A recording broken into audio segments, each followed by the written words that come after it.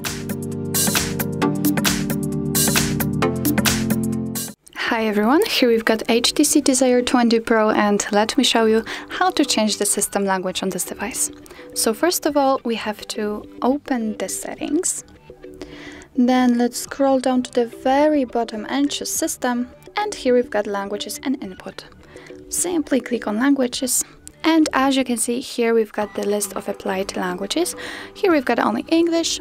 In order to add new one, simply click on add a language. And here we've got the list of available languages here. Let me pick something, for example, maybe this one. And as you can see, here we've got our new language added.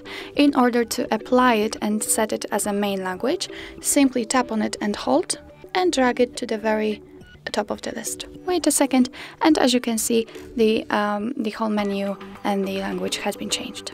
In order to get back to English, simply tap on the settings, tap on the English, hold, and drag it to the very first position. And now we've got the English language applied.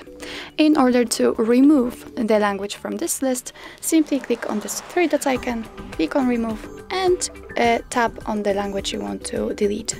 Click on this delete icon, click on OK, and as you can see, we've got only English applied. So that's all. This is how to change system language in your HTC Desire 20 Pro. Thank you so much for watching. I hope that this video was helpful, and if it was, please hit the subscribe button and leave the thumbs up.